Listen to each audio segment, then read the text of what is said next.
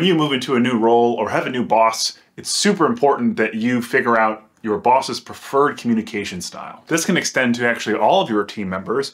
With your boss, it's incredibly important that you have a positive relationship with them. So maintaining this relationship starts out by paying attention to how they prefer to communicate. So say you have a boss that prefers a phone call over an email or prefers some Teams or Slack message, whatever it is, you should verbally ask this boss what they prefer and then do it. This doesn't have to be that hard. And this extends to other team members around you as well. So I know my older team members that I interact with, sometimes they prefer phone calls, and I'll ask them what they prefer, and then I literally listen, I actively listening to what they say, and I go and do what they ask.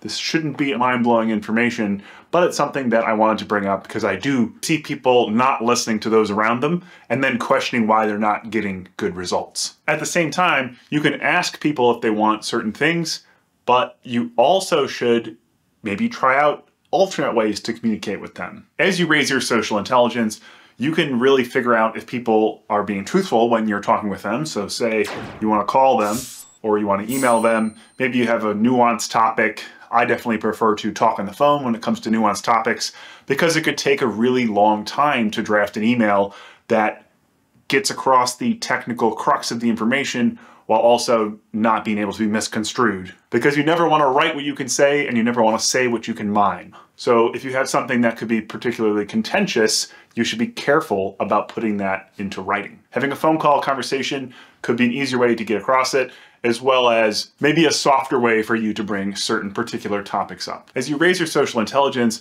you also could consider trying the other ways to communicate with this person and see if you can actually get some more information out of them than what they overtly tell you to do. So this seems like I'm trying to ask you to have it both ways.